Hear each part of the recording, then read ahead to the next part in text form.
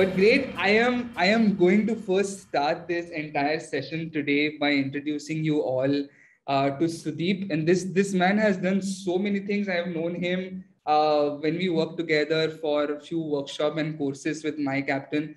But it's this person has even got an award by the president APJ, by then President APJ Abdul Kalam. And I'm just gonna quickly walk you through, guys, as to what he has done, and then we're going to move right into the session today. There are some massive questions and some very, very interesting questions that we have got on Twitter, on Instagram for Sudeep. And I don't want to take up much time doing the small talks, but we'll just focus on understanding how to become a financially independent writer. So Sudeep is a writer and creative solutions consultant. He has received awards, including the National Award for Creative Writing in the year 2004, which was given to him by then India's President APJ Abdul Kalam. He has also won the Maji Metro Poetry Prize in 2016. His poems have been published in journals and anthologies, including Kitab, which is from Singapore, the Sunflower Collective, Yugen Quest, Isolocation, The Shape of a Poem, and the Yearbook of Indian Poetry in English, which was in the year 2020 to 21. Two of his poems are taught at the middle school level in the United States of America. I don't know how did you manage to do that, but I want to know more about it. To tell you all more about Sudeep, he is also a trainer and he has been invited for guest lectures at various colleges in Mumbai and Bangalore. And he has conducted various workshops and masterclasses with the edtech platforms like My Captain, Your Code, and other startups. You can also watch his TEDx talk with Warsaw Saloon to hear him speak about his passion for writing and the process that he follows. And if you're lazy enough to go to YouTube and check out his TEDx, this session is where he's going to address a lot of questions that you all have shared. So great that you all are here. One final request, that please keep yourself muted and please feel free to turn on your videos, and throughout the conversation, you can send as many questions as you can through the chat section. Yash and Sushrita are here who are noting down the questions and we'll address them. But thank you, Sudeep, once again for giving us your time on a Saturday evening. I know everyone here must be having some weekend plans, but thank you so much, everyone, for joining. And thank you so much, Sudeep, for being here with us today. Thank you for inviting me, Pawan. I appreciate the fact that Pepper reached out to me to do this session. And one of the reasons I agreed to, despite it being a Saturday, as you just mentioned, was I strongly believe that it's important to help those who are exploring career options as freelancers, especially in the field of content and communications, to have the requisite knowledge, to have the requisite base knowledge to begin their journeys. It is something I did not have access to myself when I began. And, I think that's how we grow, right? As we learn, we help others out in turn. So I'm really excited to be here and I'm looking forward to the questions. And I hope that by the end of this session, doubts will have been answered, questions will have been resolved. And most importantly, I hope that those here will have gained the confidence to either take the first step into the world of being a financially independent freelance writer, or if not that, to continue their journeys in whatever they are doing and explore this as an option on the side. Yeah. Sudeep, and what you mentioned that, at least through this conversation, some folks might get that one boost of confidence. I think that's really, really important. Sometimes all that we need is just like one boost of confidence to really follow and, pursue what we really want to do. And, I want to start this entire conversation by knowing something very basic first, and then we'll deep dive into more specific questions about financial independence and the entire freelance writing bit. How does one get started? Let's imagine it's 2021. I have just graduated out of some degree in the college. It could be BBA, engineering, whatever. But I really want to pursue freelance writing and copywriting as an option on the side. How do I get started as of now? Let's say considering in today's time, how does one get started? Well, Pawan, the answer to that is very simple. And before that, let me just preface that by saying there hasn't ever in the history of mankind, I'd say, been a better time to get started, especially as a freelance writer. The opportunities that are now available are unrivaled, unparalleled, both in number and quality. And there's a very specific reason for this. And the reason, of course, stems from the fact that the pandemic has come as a double-edged sword, in the sense that it has been massively damaging in so many ways. But from a professional perspective, right, it's changed the whole paradigm of how people look at work. Work doesn't have to be limited to or constrained to one location anymore, where you wake up at 8 in the morning and you reach your office, which is a specific building in a specific location, right, at a specific time, and you're there for a specific number of hours. You can't leave the office. At most, you could probably go out for lunch, and you have to come back there. And once you're done with your day is when you start your other life, right? Whatever your hobbies are, whatever side work you want to pursue. That paradigm has not just changed, it's been demolished completely and is being reconstructed every single day right now. As we spoke before we began, I myself am in Goa right now, right? And I don't say this to brag or boast, although it's a very cool place. I say this to illustrate my point, which is that you can work from anywhere, right? All you need is a computing device. This could be a tablet, it could be a laptop, and I understand that not everybody can afford their own. It can literally even be a phone as well, right? It doesn't even have to be beyond that. Worst case scenario, you want to go gadget free. All you need is a pen, paper, and you need somewhere where you can find a stable internet connection where you can type stuff out and send it, right? Getting started in 2021 is one of the simplest things to do, thanks to the power of the internet, obviously, right? And networking. The number of, back in the day when Orkut started, you guys remember Orkut? Can everyone show me a thumbs up? Can those who remember Orkut show me a thumbs up? It came before Facebook. Yeah, right? Back in those days, it was all about, meeting your friends online and sharing connections with them. You wrote testimonials for each other. And the Orkut testimonial has now become a LinkedIn testimonial, right? That said, LinkedIn today is not the only place you can find a job, right? Facebook is a great place to find a job. Instagram is a great place to find a job. Any social network that you are active on is a great place to find a job. Just yesterday, I was with a friend who's living in Goa, and he himself finds gigs, freelance gigs, through Instagram, right? He's a visual artist. So what he does is he puts his work out there. The most important thing to get started is to be visible, right? At the end of the day, if you're selling your services, right? Remember, you're not selling yourself. You're not selling your soul. You're selling your services as a writer.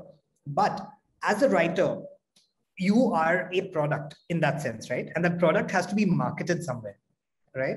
Now, you obviously are not going to sit outside an old bookstore in Bangalore with a typewriter and hope for a career.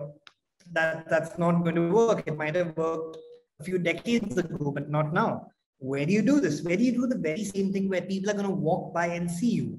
You have to create your own marketplace, right?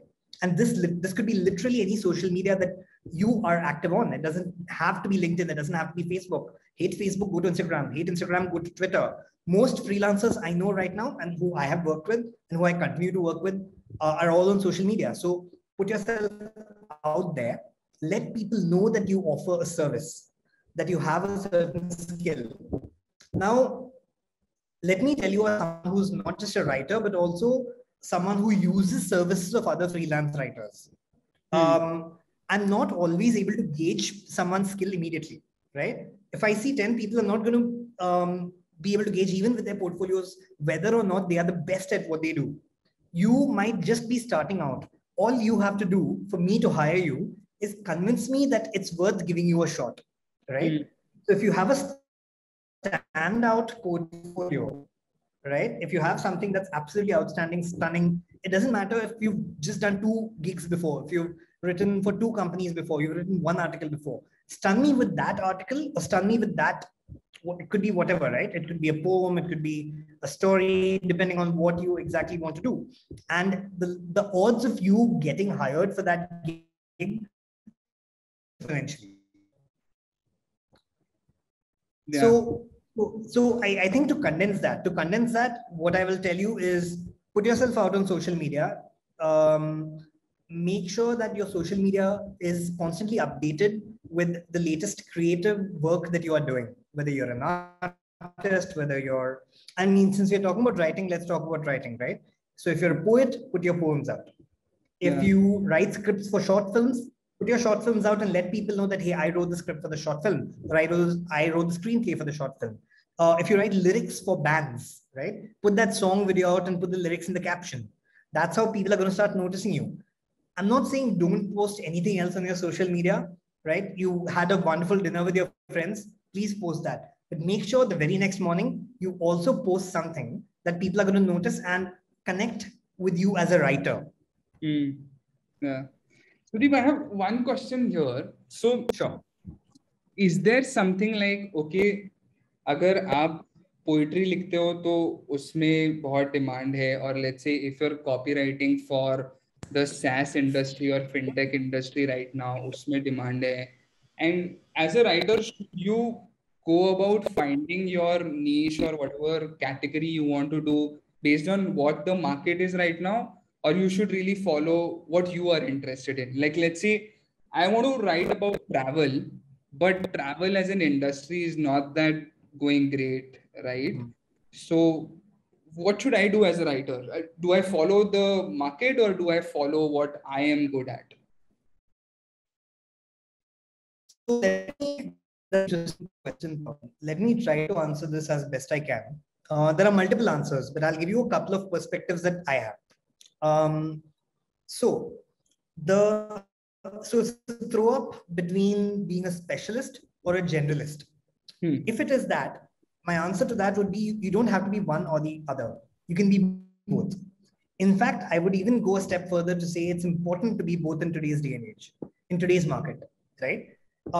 If you are specializing in something and that's all you do, that's all you're going to do, and that's all you want to do, that's fine.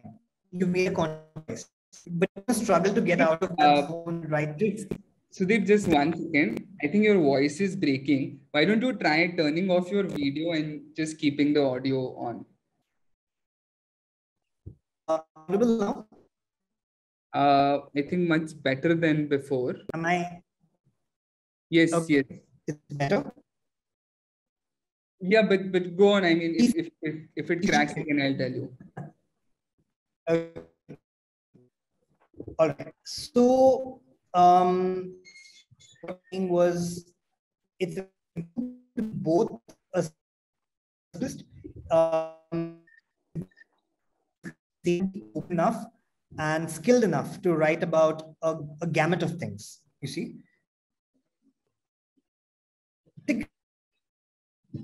I think it's still lagging. Let me just connect with Sudeep and then. If you want to end and rejoin, okay, that's what he was trying to do. But yes, I think there's some interesting question here already in the chat. Let me just go through it and probably I can club them when Sudeep joins back and we can ask him about it. We'll be covering. Acha, okay, no, this is something else. I've been struggling with writing. What should I write about? Where should I write from? I haven't done any gig at all. Okay. Hello from Dubai. I agree with Sudeep that this is the best time to, even in the UAE, which historically issued resistance visas only to people on sponsored work. For people finances, including writers. Yeah, I think it doesn't matter today, right? Geographically also, if you are from India or from UAE or anywhere across, it's like you can have a client who's based out of US or Africa or Australia, anywhere, literally anywhere. And I think that's the best part about the entire, like the entire digital space in the internet world that we are in today. I'm also just gonna, okay, Sudeep is back. Let me just, Sudeep, where can I see you? Oh, great. Sudeep. Got it. Hey, Pawan, can you hear me? Is it better now? Yes, now better. Great, I'm glad to hear that. Yes, so Sudeep, we were talking about how should we either follow like the industry trends or should we follow what we really want to do? Yeah. So let me reiterate what I was saying, because I think you might have missed out some of the audio back then. So what I Yeah. was getting at was, I think in today's day and age, it's as important to be a generalist as it is to be a specialist. So I don't think it's one or the other. It's not either or. I Yeah. think while you might specialize in something, it's important to be open enough to be able to write about other things as well. You never know what kind of gig you're going to get and how well a particular gig is going to pay you. So let's say that you specialize as a writer on fintech, right? Fintech, edtech, take any one of these categories, psychology, whatever. You might have developed your niche in that. You might be getting a lot of work. You might end up getting a lot of articles that you end up writing on that specific topic. But let's say someone comes to you and says, "Hey, I need you to write me an article about World of Warcraft," and you've never played a game in your life, right? Um, but what if that gig, you can always say no, but what if that gig pays you really well, right? Would you turn it down? Would you want to turn it down? I wouldn't turn it down if You it's wouldn't turn paying it me down, really right? I well. mean, my first content writing gig in life was to write 50 unique articles on gold in World of Warcraft. World of Warcraft gold. So it's an in-game currency and you can purchase it offline as well. And I knew absolutely nothing about World of Warcraft, man. And I had to write 50 articles, right? I had two choices. I could either turn that down, or I could say, hey, you know what? I'm going to take a chance on this. Let me do my research, right? Pawan, if you asked me this question 5 years ago, 6 years ago, I'd say, well, certain things are hard to write about, right? Yeah. If there's something I don't know about, where will I get information about this? I can't always rely on Wikipedia. But let me tell you something, Wikipedia standards have massively improved over the years. And it's not just Wikipedia, right? I mean, there's so many open source libraries.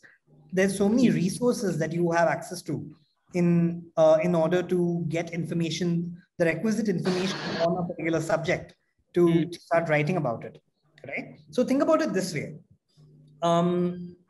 When you are designing a building, right, you're not going to figure out what goes in the building first in terms of your first thought's not going to be, okay, I'm going to put a sofa in there. The curtains are going to be this shade. All those come later. First, you're going to figure out what the framework is, right? And if you want to build a temporary house, so imagine a tent, right? Now you take your tent and you pitch it anywhere. Today I took my tent and I pitched it next to the beach. Tomorrow I'm going to take my tent and pitch it next to a mountain. Day after tomorrow I'll take my tent and pitch it next to a river, right? The tent, as long as you know how to assemble the tent, that is what matters. So if you know the basics and the framework of pitching your business to people, of getting the business and delivering quality output on time, and if you're open enough and flexible enough to let yourself write about things that you might not be the most familiar or comfortable about, that widens your horizons massively, and lets people know that, hey, you're available to write about a variety of things rather than just one specific thing. Of course, if you do specialize in one particular thing, you're going to get a lot more work in that area. But my point here is, I'm not saying don't specialize, but if you do specialize, be open to writing about things that you're not very confident about either. And thanks for answering that, because that's something that a lot of people sometimes figure when they're actually like just starting it out, that should I really follow what I'm passionate about, or should I have like a combination of it, or just go by the trends. And I think it's, to like sum that up, it's very important that you first develop that skill of writing, and then eventually you can just write for any category or industry altogether. Absolutely, And man. and before I move into more now entirely towards financial aspects and those kind of questions, I just wanted to clarify here to everyone who's live here and probably will watch this later, as to what's really the difference today between copy and content. Are we copywriters? Are we content writers? Is there differences between these two terms, or just want your clarification in this and what you think about this entirely? Well, I'm so glad you brought that up, because this is a question that is not asked enough at all, right? It's something I didn't know about when I first started out. It's something a lot of people know a little about, but not very much about. And it's important. It's very important to understand the distinction between copy and content. Think about it this way. Content is basically an ice cream, right? It can be of any flavor, right? Throw some people's favorite flavors at me. What are they? Strawberry, I guess. One last Anything flavor. apart from vanilla is my favorite. Anything apart from vanilla is fine, right? So exactly, right? So imagine content is like chocolate. Is like ice cream. And when you go to an ice cream parlor, when you go to Baskin Robbins, when you have 32 varieties of ice cream in front of you, how do you choose one that sounds good to you? Because let's not lie to ourselves. Sometimes a lot of these ice creams look similar. We all know it's going to be sweet. What distinguishes one ice cream from another, right? So when I read the description about that ice cream, or when I look at how the ice cream is arranged, are there sprinkles on the ice cream, right? Copy is a spin that you put on content. A content writer may not always be able to write copy, and vice versa. A copywriter may not always be able to create the best content. Copywriter, so when you think about copy, it's more marketing out, it's more brand out. It's something that that people end up reading and getting influenced by. Content is the thing that you want people to dive deeper into. But what is the hook for people to dive deeper into that content? That is where the copy angle comes in. So a lot of the, like, for example, headlines, right? Whether it's a newspaper headline or a headline of a Facebook article, the article itself is content, but the headline is definitely copy, right? In that sense. So it's not very easy to distinguish between. Sometimes the lines get blurred, right? Sometimes the lines get blurred, and that's fine. There's nothing wrong with the two blurring into each other. But my point is that when you're getting started out, at least, right, it's very important to know. And why, Pawan, am I saying this? I'm saying this because often I have seen young writers who end up taking their very first gig as a copywriter thinking it's going to be content, or taking up a content gig thinking it's going to be copy. And that really doesn't work out for anyone, right? It won't work out for the client because there's a mismatch in expectations and understanding. So you're going to deliver something from a copy perspective and the client wants content, or vice versa. So the client's not going to be happy with your work, and you're going to feel bad about the fact that you didn't deliver your best, even though you might be the best writer in the world, right?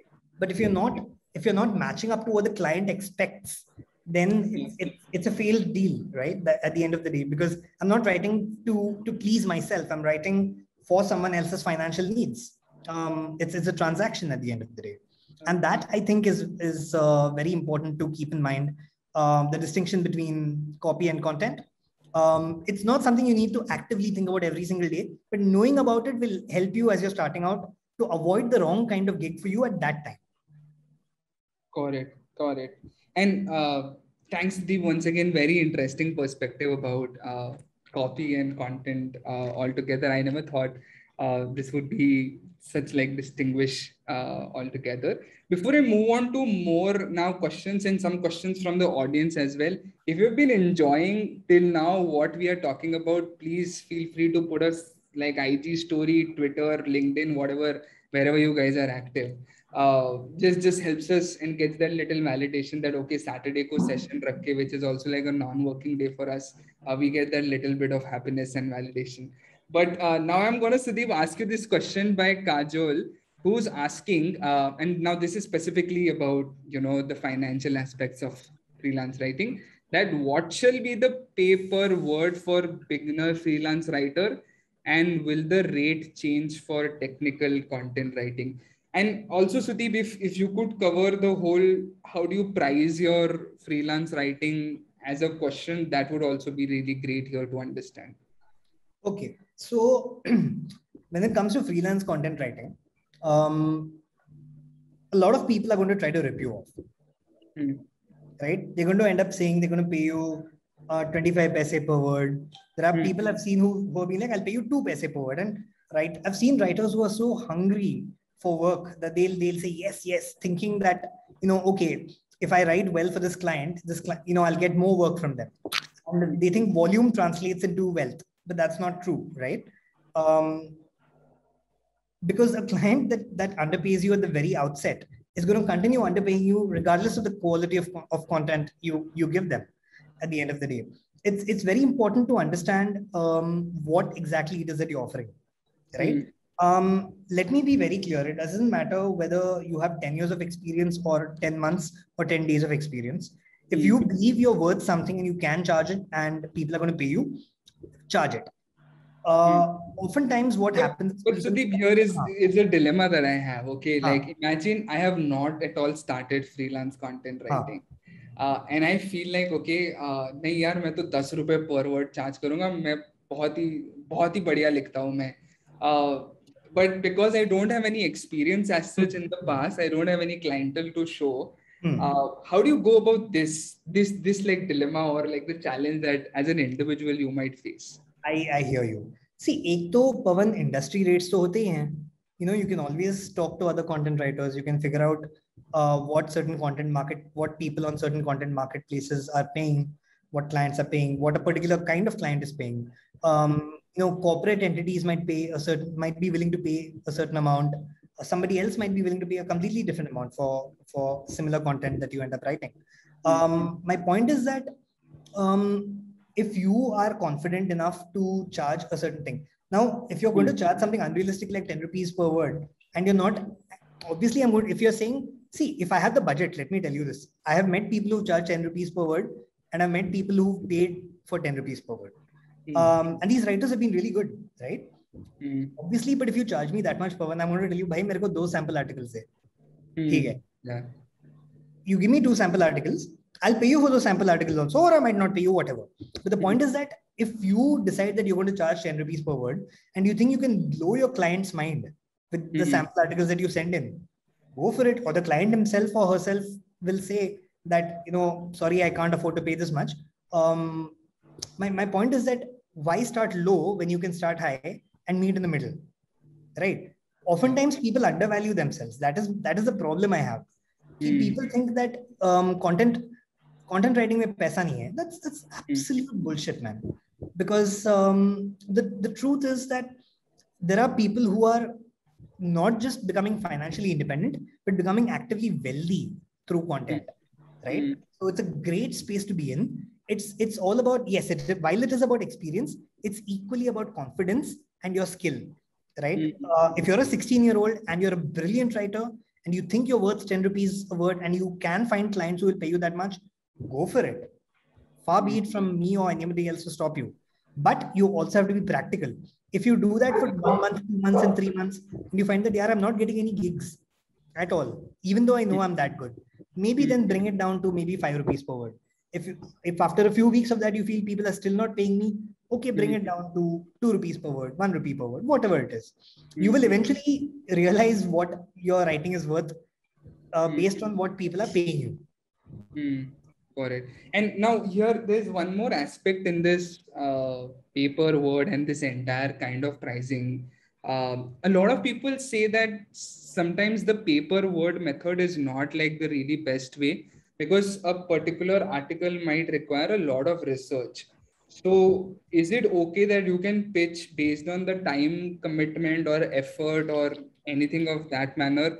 Like manlo, me doing like 50 articles or 10 articles might require a lot of effort and research, or some, let's say, software or other products also. Like if I need like SEM Rashka, some access, so I'll have to pay for, those HubSpot ke kuch keyword related research that I might have to do. So is pay per word only the method to go for pricing your writing, or we can also like have like other lump sum amount that we can pitch? So Pavan, if you ask me, I would say that paper word is for when you can't find anything else. Okay. That is and has been my last resort always. Okay. I would suggest charging people on a project basis, right? Someone comes to me and tells me that they want articles written. Obviously, I'm going to ask them, how many articles do you want, right? Yeah. I'm going to figure out how much time I take to write one article. I'm going to figure out how many articles I can write per day, right? Now think about it. Think about it in terms of this, right? If you're able to factor in and if you're able to build in charges for your time, if you're able to build in charges for your effort, it helps the client as well, because the client knows exactly how much time you're spending on a particular article. If the client decides that they want more articles and that you have the bandwidth, that you're able to deliver articles with speed, with alacrity, then you might end up getting even more work, right? So I would suggest exploring the project model. So tell a client that while you can, work with me on a per word basis, paper word basis, I would suggest that you engage me on a project basis. Tell me, give me a lump sum, right? Give me a lump sum. Tell me how many articles are to be written, and this is a fixed time. And based on that, what I personally do is I tell people, okay, if I charge you by word, right, this is how much it's going to cost you. On the other hand, if you pay me on a project basis, the cost you incur might be a little high, but it's still going to be lower compared to if you continue to give me that many articles for paper word. Right? I might charge you initially a little more, or if some client has told me, hey, I need 200 articles, for example, by the end of this week. I can always, what should I say, tell them that 1 week mein nahi hoga, but if you give me 2 weeks, I'm going to be able to deliver this to you. And what I normally charge is, for example, say I'm going to charge you 20,000, hypothetically, random figure, right? I'm going to charge you 20,000 for 200 articles. It's a very low number, I know, but I'm just giving an example. To 20,000, I say, okay, pay me the 20,000 and I'll write another 10 articles for you for free. Right? So the client's also getting more value from working with you on a project basis. The client also knows that they can trust you. The client knows that, okay, there's a contract between this individual or this freelancer and my company or me, saying that they're going to deliver these many articles at the end of this week. And it helps build trust for other clients as well, right? If you tell them that I have worked on projects with so and company, company A, company B, company C, it builds trust more than saying, hey, I charge X per word to write articles on this subject. And I think that also gives you, just you can be more financial independent in your life also then, if you are charging on project basis. And I think that should really be the way to go about. Otherwise, then charging paper word becomes more like, acha sabji market mein aise kuch kharid rahe hain, this sort of. So the project basis is more like what I would really want to see freelance writers in India charging. Now, before I move on to the next questions, and some very interesting questions here in the chat, everyone has shared. But here's something I'm going to put as a condition. If your video is on, then only I'll take your question. Otherwise, it's becoming like somebody is just like over there watching Netflix and just, okay, let me throw in this question for Sudeep. If your video is on, we will accept your question. I have one question, and then promise next 15 minutes, we're just going to take all audience questions. Make sure your videos are on. Sudeep, here is like a practical situational question I wanted to ask you. Imagine like I see a LinkedIn post where a person who's a content manager or works at a company has put up a post saying that I am looking for a freelance writer. If you are a freelance writer, just get in touch with me or just comment your website or whatever, all of those things. Now, tell me, how do you crack this method, or let's say, how do you crack this project? Because a lot of other freelancers are obviously going to comment or DM that person, and there would be a price war. They would be like, okay, somebody might have like a brilliant website and I might not have a website. So what's the best way to really get this project when it's so open out there in the market? What would be your strategy? And probably just share as to what some other beginners should also like practice and do. Sure.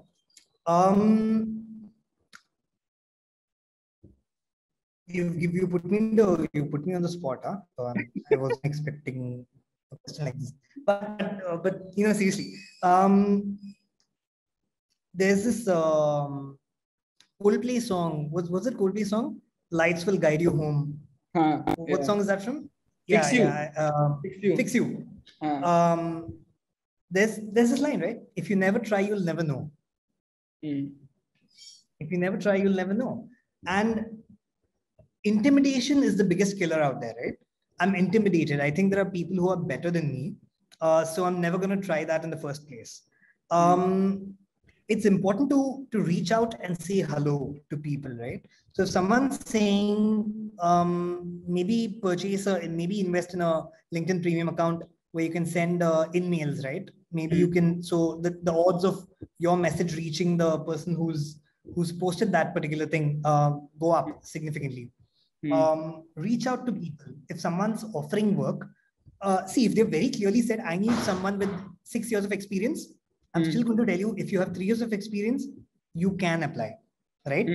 These are basically filtering criteria. Okay. Now, when someone tells me I want someone with only 5 years of work experience, that doesn't mean that I, as a recruiter, will not consider someone with 4 years or 3 years.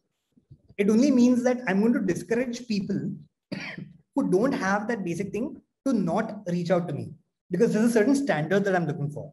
But if you're confident that you have that standard that a particular client is looking for, if a client says, I'm looking for a freelancer who's worked, who's been in the content industry working for a minimum of 5 years and who has written at least 50,000 articles, right? Of course, there'll be people who would have done that, and you might not have. But why are you going to stop yourself from, reaching out? And this, how do you increase the odds of getting seen, getting noticed? You said, like, I might not have a website, right? But Pawan, I'll tell you, man, that's not an excuse in today's day and age. If you don't have a website, it's super easy to get one created. Yeah. You know what I'm saying? Yeah. If you don't have a website, create a blog. Yeah. That can become your portfolio. If you don't have that, create a simple PDF, man, and send it across to people, right? You need to showcase your work in some form or another. Show your social media. Show people. Your social media can be your portfolio, right? Show clients' websites. Your portfolio can literally be a list of 35 websites that you might have worked on in the past. But I think let's bring it back to the fact that there might be writers who have never started in the first place. So how do they get their first gig when they see a post like this, right? Two ways. Number one, as I mentioned, reach out to the client. Tell them that you are confident about executing this. Would you like to take a chance on me? Oftentimes, you'll find that clients end up, larger clients, they'll end up hiring multiple writers for the same thing. And then they'll take the thing that they like the best. I personally have worked with multiple companies that had the budget to hire 5 content writers to write the same article. They would discard 4 articles and take one, but all 5 would get paid. Yeah. Yeah. So take a chance. Number two, if the client demands that you need to have some kind of experience or something, and you see that the client is working with some other writers, follow those writers, right? If 20 people comment on that post saying that, hey, I have the requisite experience, hey, I worked with you before, follow them. See, maybe they have portfolios, right? See what kind of portfolios they have that are making them stand out. Yeah. You hear me? And I don't know, is it possible to share my screen? There's something that I thought I could show you guys. Yeah, sure. Let me just allow you, let me just make you the host and then you can share your screen. 1 second. Sure. Done. You are the host now. Am I able to share it? Okay. Yes. I'm going to show you something interesting right now. When I was applying for a job as head of content at one particular place, I didn't have the greatest portfolio. Okay, I didn't have the greatest or the greatest looking CV. So I said, what do I do that's going to impress people, right? How do I stand out? So this is something I did, and I'd like to show this to you guys, if I may. Yes, please. You can share screen now. Okay, fantastic.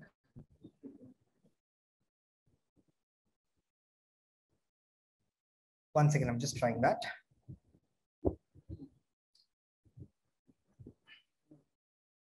Okay. Is my screen's not visible yet, is it? No. Okay. Share screen. Yes. Is it Now. visible now? Yes. Yes. Yes. Okay. So I basically put together overnight a menu card. Wow. Right? Sudeep Pagedar a la carte. What's on offer? Right? So I did this really random thing, man. I said, welcome to this menu of choice offerings from the creative kitchens of Sudeep. Here you'll find ABC and reviews. Now, obviously, these are all fake reviews, right? But the point was not to, I mean, obviously, Gordon Ramsay didn't give me a review, right? Shashi Tharoor didn't give me a review, but this is a hook. Yeah. Right? This is something that basically makes people smile, makes people sit up and take notice. This is something that, is unique. Course premiere, the first course, appetizers, things I've done, things I've worked on. The second course, which was specific to the job that I was actually seeking, right? And finally, dessert, the other things that I've worked on, and that's it. And out of 300 candidates, I got the job. Wow. I never imagined a resume to be like a menu card also. What very interesting approach this is. Right. And so that's my point, Pawan. You need to be able to stand out, right? So you need to have the confidence, number one, to approach someone, be bold, be daring, take a chance, right? What's the worst that will happen? You might not get that gig, but at least, and if you don't get that gig, write to the client and let them know, hey, what did you not like about my profile, or what did you think? Why did you feel I didn't have the experience or the qualifications to work with you? If you let me know, who knows, they might just write to you and tell you, hey, so I felt that your writing is not aligned to what we are looking for, or they might say that, I actively need someone who's a science expert or whatever, right? And that's number one. And number two, if once you do have that once you're able to get in, impress the hell out of them with something that they're not expecting, right? Knock them off balance. And that's really going to, even if they don't hire you, it's very likely that they will recommend you to other people that they know. The world of content is very small, as you know, Pawan, right? If someone, like, for example, if you came to me saying, hey, Sudeep, can you write an article for me? And if I said, hey, I don't have the bandwidth right now, but you're like, dude, I need it by tomorrow. What do I do? Obviously, since I know you, I'm going to connect you with one of, 8 to 10 different writers I know who can deliver it to you in a day. Right? And why am I going to recommend these 8 to 10 writers and not another 200 I've worked with in the past? Because these 8 to 10 have really impressed me either by their work or by their personality or by their enthusiasm, something or the other in their writing, or the way they have presented their writing, the marketing of what they have to offer impressed me, and therefore I will then recommend them to you, and you're going to end up hiring them. So word of mouth plays a huge role, right? So don't be disheartened if you don't get something despite all this. It's all part of the process, right? You never know where the next opportunity is going to come from. So I'd say go all out. Yeah. And I think, one of the freelancers that I'm connected to, he said this, that my LinkedIn list and my Instagram list might not be that big, but my email and WhatsApp list is very big to get me gigs. So sometimes through public platforms you might not get, but the word of mouth, you might know some relatives who might be working at some big organizations. From there you might get some freelance gigs, or just the word of mouth telling people constantly that, okay, this is what you do. These might be some of the ways that you can get those gigs. But again, so the very interesting take, and I have no doubts how you got the job out of the other 300 applications. Last 10 minutes of this conversation, and it's going to be entirely audience questions only. And before we move on to all the questions, please, just one more humble request. If you guys have been enjoying this entire conversation, just look at Sushrita and Yash, who have been working hard for hosting this and curating this entire session for you all. We are at the rate pepper_content, Instagram, Twitter, wherever you guys want to show a little bit of appreciation, please just go ahead and do that post the session maybe. Now, before we take the audience questions, I do want to mention this. And guys, for all those listening in, I promise you, this is not something that I've been held at gunpoint to say. But in recent times, I've been looking at what Pepper's been doing, right? And I'm associated with a couple of organizations that are actually working with Pepper, that have engaged Pepper on certain projects. And the kind of quality work that we've been getting as the organizations I'm associated with is phenomenal, right? So I can see lots of comments over here talking about Pepper content, and I think it's very important to bring in Pepper content when we talk about freelancers, and especially freelancers who are starting out, right? Never before has there been a system in place, at least in India, a marketplace where you can come and sign on as a writer. There would be different organizations, right?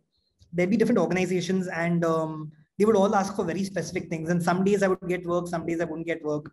There wouldn't be meritocracy, right? That if the owner of the content company knew his chachis, bhatijas, bhanjas, bhaiyas, betis, dulhas, whoever, and that person wanted a job, that person's going to get it, right?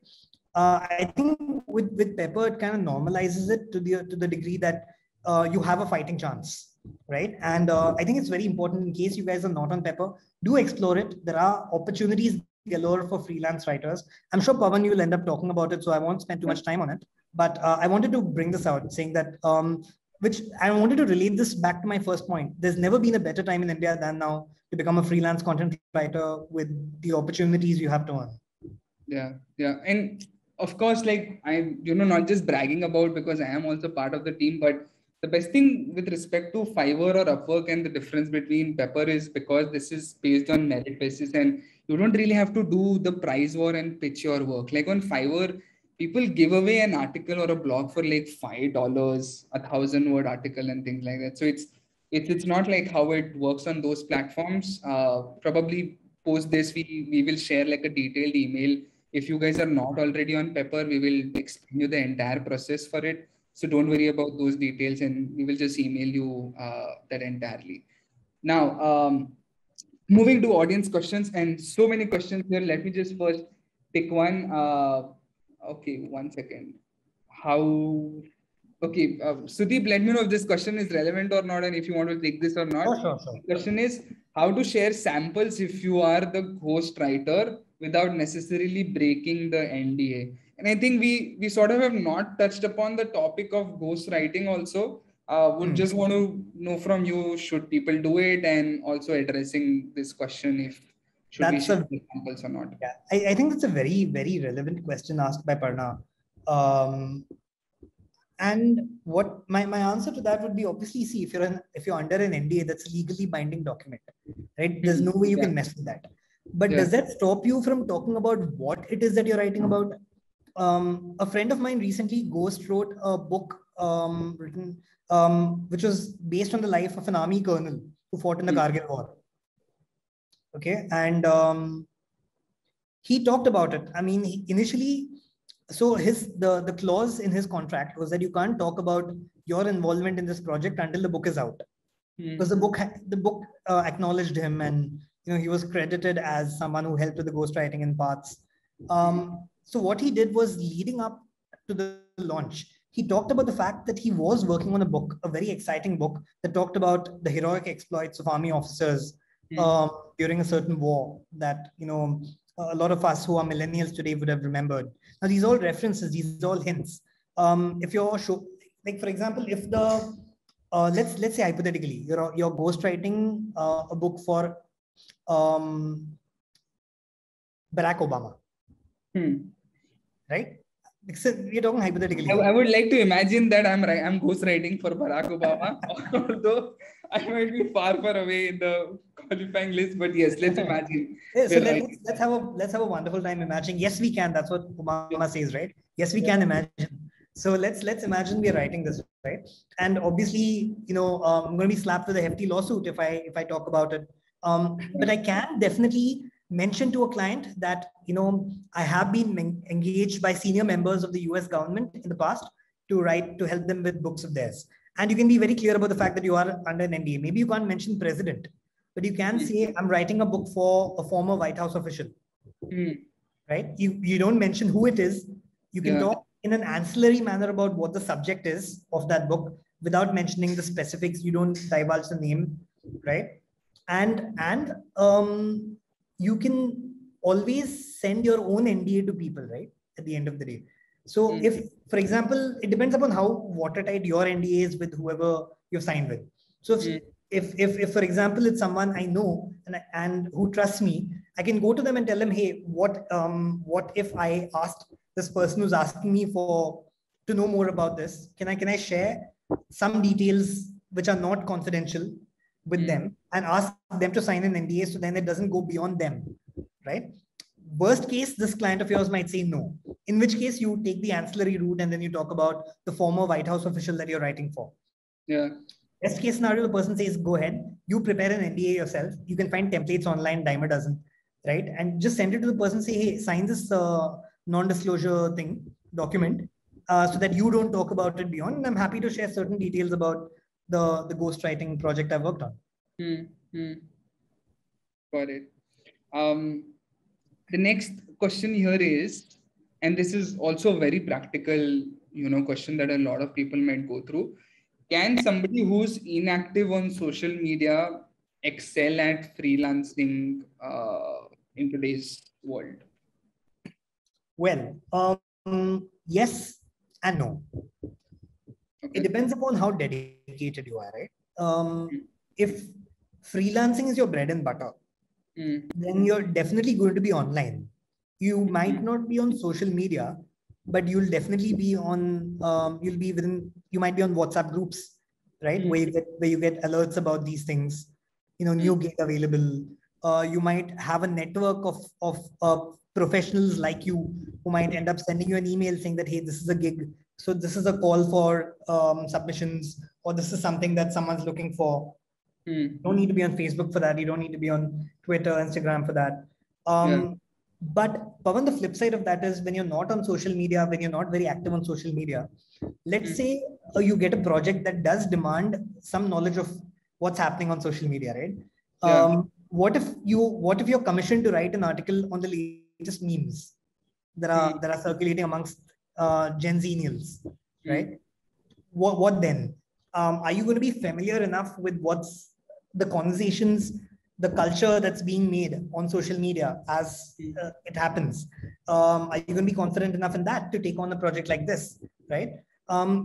Being on social media does not mean you have to be an active participant in social media, but being on social media, even as a passive observer, helps you stay relevant, helps you stay in touch with what's happening, helps you stay in touch with not just opportunities, as I mentioned, but also the culture that's being created. So you're familiar with certain terminology. So you're familiar with certain updates, right? For example, someone comes to you and says, hey, I want you to write me an article on Covaxin. And right. And honestly, I get a lot of news updates. The quickest news updates are on Twitter, right? I'm going to know whether Bharat Biotech got approved by WHO before it comes in the Times of India tomorrow. So if I'm on Twitter and I know about this, I am literally as knowledgeable as anyone else in the world. So I think being on social media definitely helps your case as a freelance writer. Is it mandatory? Can you absolutely not have a career without social media? No, of course you can. All I'm saying is being on social media and leveraging it wisely makes a huge difference in a positive manner. Yeah. And I think makes sense, because if it's your bread and butter and you are a full-time freelancer and you want to make more money and get work on more projects, then it's just better if you are active on social media. It will help you excel and grow at a faster rate, rather than being the person who just wants to stay away from the internet and that kind. Before I move on to the last question, I want to address something people here in the chat are asking: can we create a group or can we connect with each other? Here's something that we are going to do. We're going to take like a screenshot of this, which we call like a selfie screenshot or whatever. And then we're going to upload this picture on LinkedIn. And then everyone can comment on that LinkedIn post saying what they do. And if you are already a freelance writer, in what category, industry do you write? So that other people can be connected with you. And because Pepper has like 90,000 followers who are like businesses and other creators also, they will get to know about what kind of freelance writer you are. So that's just like an easy public way, rather than creating a WhatsApp group, because WhatsApp group becomes a mess. People start posting about IPL, about getting married, whatever, all of those things. So what we'll do is just quickly, I'm going to request few more people, and even Sudeep, if you all can just turn on your videos, I will take like a quick screenshot. We'll post this on the Pepper page, and then everyone else can just comment on that post as to what you guys do. It becomes like a public introduction for each other. Okay, bring in your best smile when I take this screenshot. Do you guys want to do thumbs up, victory, this cheers, whatever? Okay, whatever you guys want to do, I'm gonna leave that up to you. I'm just gonna put like a smiley face. Super.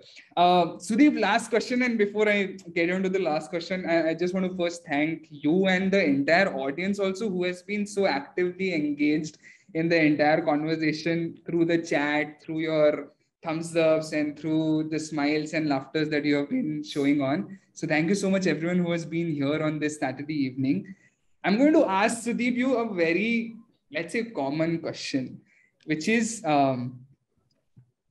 somebody here asks that how to ensure your clients don't deceive you for payments if not in advance. And I think this is very often sometimes a company might, just skip that project or, end that campaign and they might end up not paying you or whatever. And for just 5,000 bucks, you don't want to send them like a legal, whatever notice and all of those things. How do you ensure that this doesn't happen with freelancers? How do you buy a product on Amazon? I will check if I can return it or not. I was just checking about this today about dry fruits and it was like, no, you cannot return. So I was like, no, मेरे को order नहीं करना है, मैं दुकान से जाके खरीदूंगा. But yes, like you tell me about. You check it for returnability, great. But let's say you want to buy a Bluetooth speaker, okay? Okay. And your budget is 2,000 rupees to buy a Bluetooth speaker. Okay. You enter your price range and 75 speakers come. How do you then decide which speaker to buy?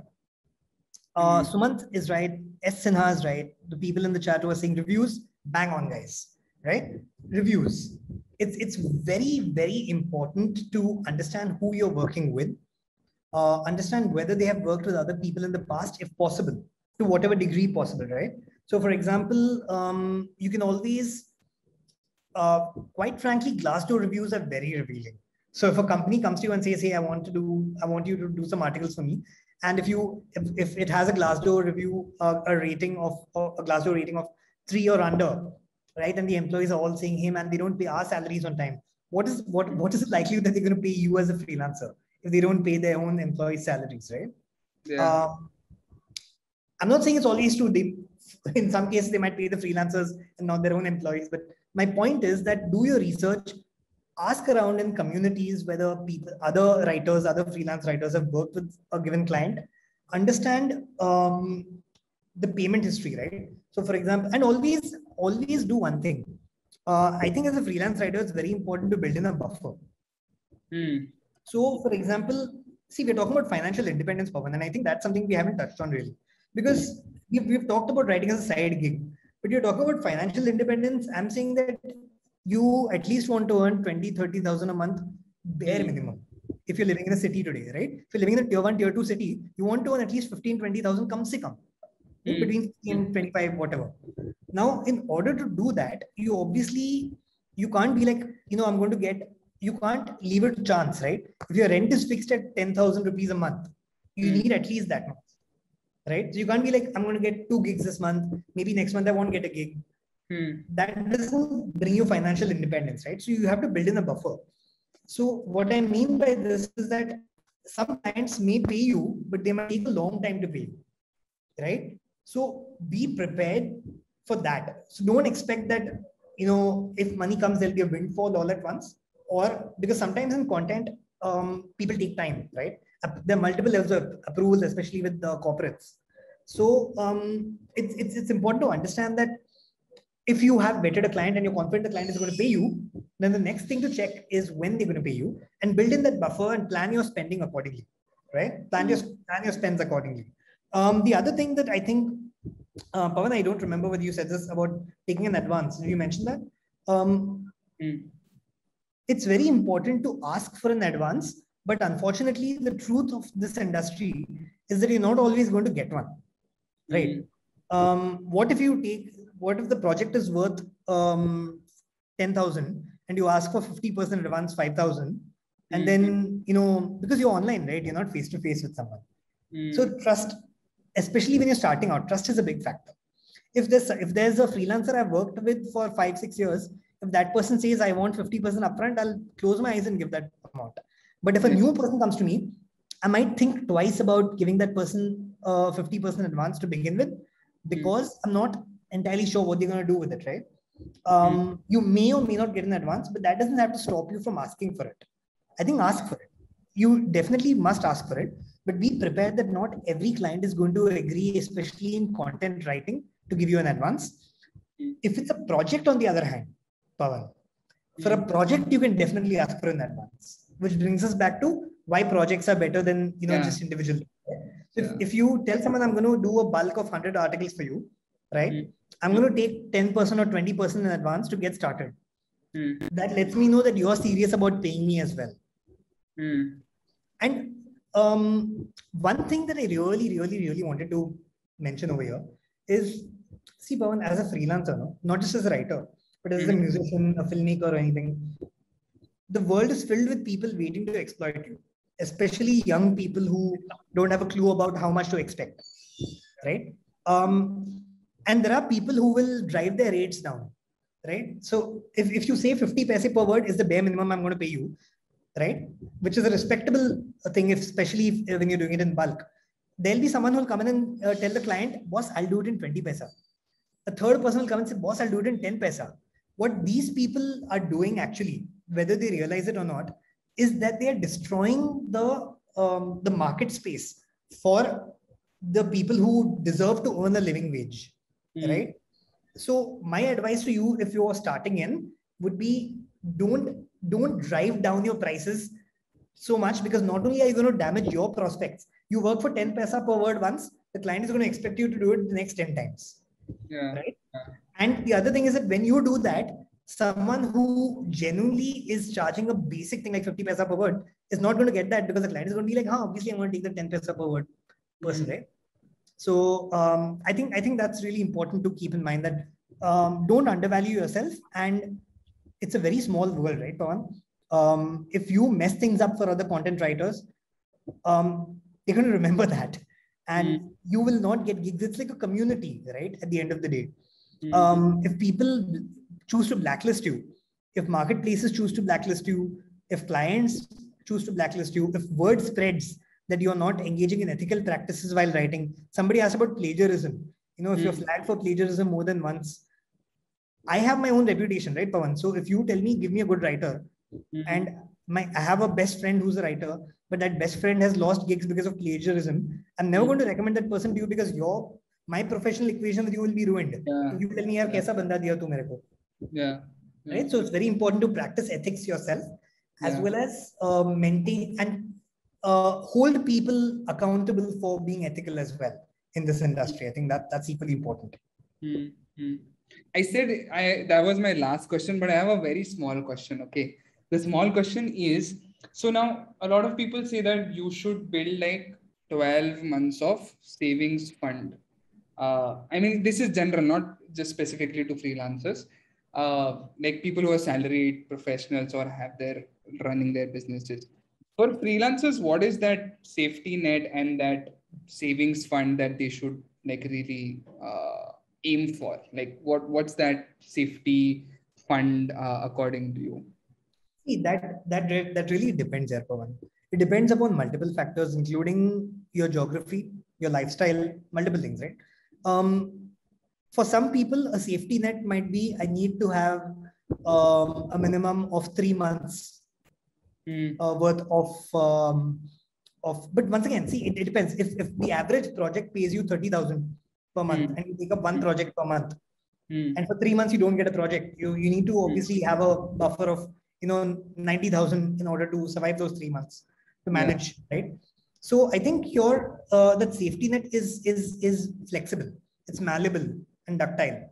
It's subject to your lifestyle, your geography. if you, in the zaman of work from home, end up shifting to Manali, hypothetically, and you stay in a small place, it's costing you 5,000 rupees a month. Your food is going to cost you another 10,000 rupees a month. That's 15,000, right? So then you can build in a buffer of 45,000 instead of that 90,000 for the next 3 months. So it really depends upon where you are, depends upon what your ambitions are. What I would suggest is, as you keep getting money, always save anywhere between 10 and 20% of it as a contingency, should nothing else work out or whatever, right? That becomes your buffer. So if you get 100 rupees, put aside 10 or 20 rupees always in order to, now some people might end up telling you put aside 50 rupees. Some people might say put aside 70 rupees.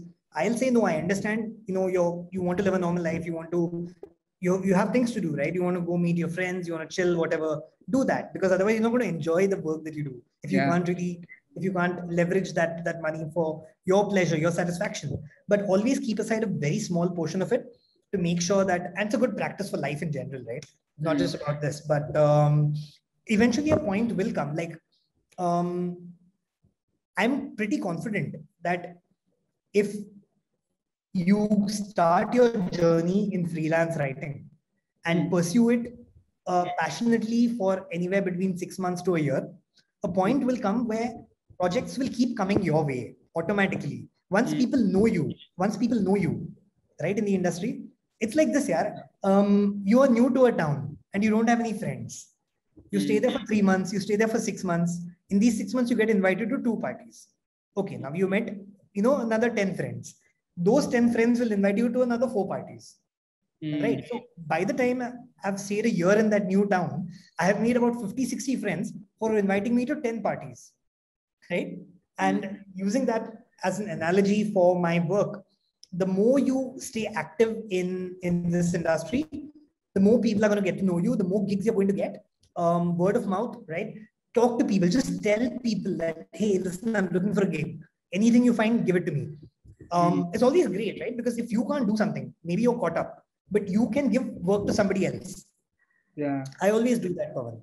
I tell people, hey, do you have some work? Maybe they don't have work now, but then 2 weeks later, they'll message me saying, Sudeep, yaar, ek website ke liye copy likhna hai. Can you do it? Or ek ad likhna hai.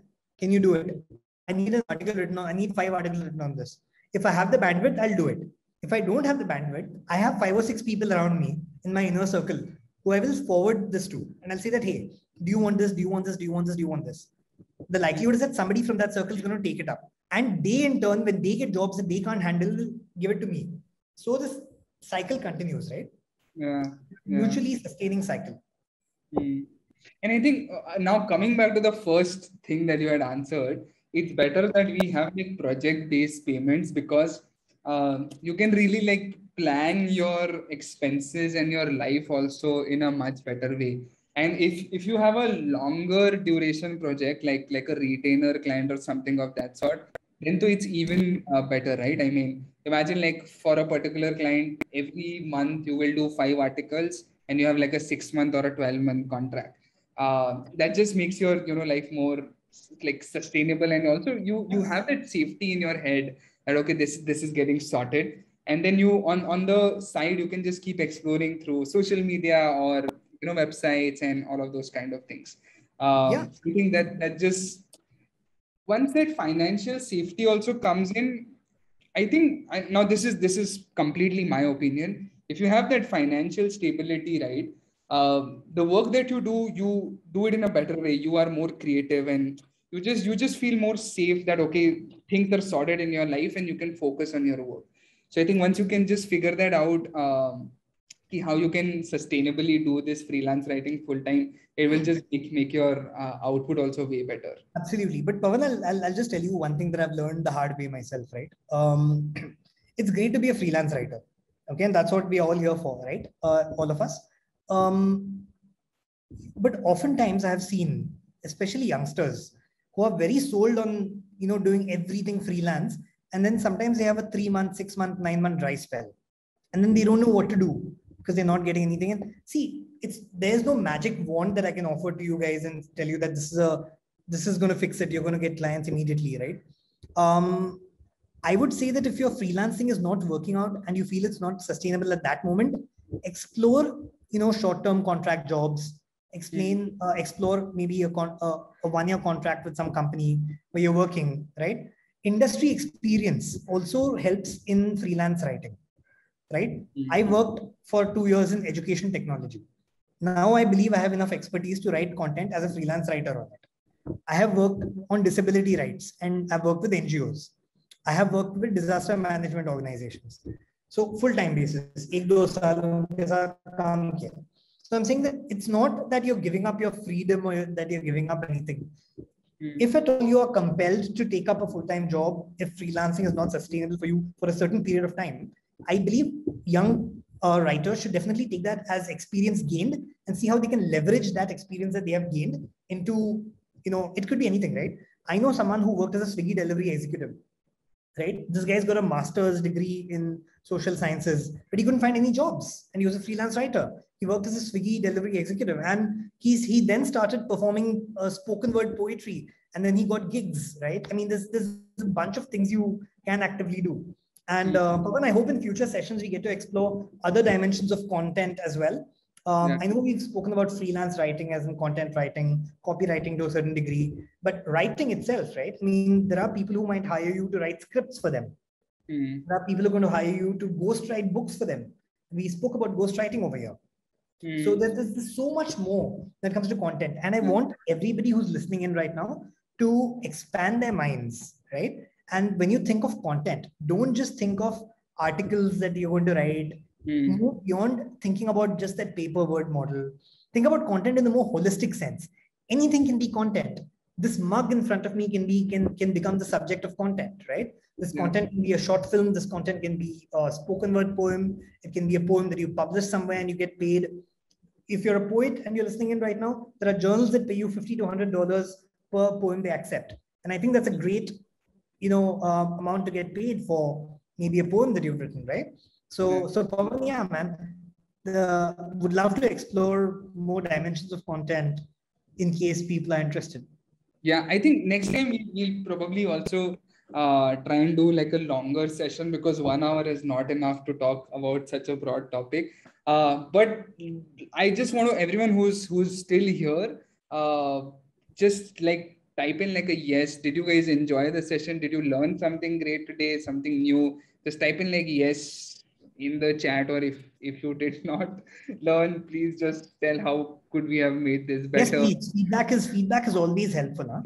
Huh? If there's something that you feel you wanted to know more about and you'd like to be answered in a more structured manner in future sessions, please feel free to let us know so that we can address that.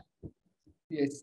And I'm also just going to put the link to the LinkedIn post that we have uploaded just now, thanks to Yash and Sushruta, who has done this great job like in that small time. You all can go ahead and comment here on this post as to in what freelancing domain you are in, what you write about, and just like an introduction about yourself. And if you have a website, just attach that website also, so that later when we want to tell people, oh, we have like great freelance writers with us, just check out this post. There are 100 people in the comment here who can like just they can hire directly. So go ahead, put out a comment as to what you do, who you are, maybe your website, Instagram, anything else. And that would be like great for us. But do that. And I just saw there's some people over here whose questions unfortunately we could not address. But I'll tell you what, if you go to Pepper's social media, I believe they've tagged me in a couple of their stories and stuff. So you can feel free to reach out to me. And as and when I can answer your question, I'm happy to do that. Super. We'll also have Sudeep obviously in this post also, so you can DM him directly on LinkedIn, Instagram, wherever you guys feel comfortable. But just make sure that I'm also just once again gonna send the link here. That's the post. Just go ahead, comment over there as to what you do. And if you have more questions, maybe just put in your questions over this post itself as a comment, and we'll probably ask Sudeep to answer over there. But once again, thank you so much, everyone who joined here today on a Saturday evening, and also Sudeep for wonderful insights that you have shared. I'm very sure people who were part of this, they have learned some great insights, and We never know, some of the best freelancers in the next few years might come out from this session. So if in the next 2-3 years you guys become millionaires, billionaires, become entrepreneur, please don't forget you learned these insights from Sudeep. Just go ahead 3 years later, just tell him a thank you for your success. But once again, thank you so much, everyone, and Sudeep as well. We have to end this, but promise next time when we do this, we'll do this like a 2-hour or a 3-hour session. But yes, bye bye, everyone. Take care, and we're looking forward to your Have a comments. great week and all the best to all of you. Thank you, Pawan. Thank you, Team Pepper. See you. Thank you, everyone. Bye bye.